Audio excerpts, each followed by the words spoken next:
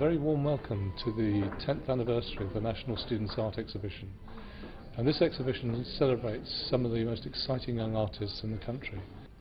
Being selected for the national show is a tremendous achievement. The submitted work is of a very high quality. The extraordinary talent on show is a great tribute to the artists, but also their teachers and school leaders who have supported and encouraged them to reach these heights. And I'm particularly delighted to include some talented work from special schools. Each piece comes with its own story and was judged with that in mind. Your work is inspirational to all of us.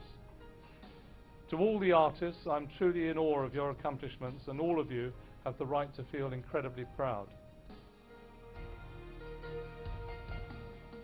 I'm the rector of the University of the Arts London.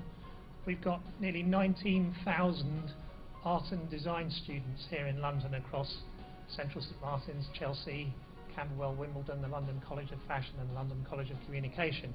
So I see an enormous amount of art, and I really can say this is a quite exceptional standard of work, and the more remarkable really for being from such young people.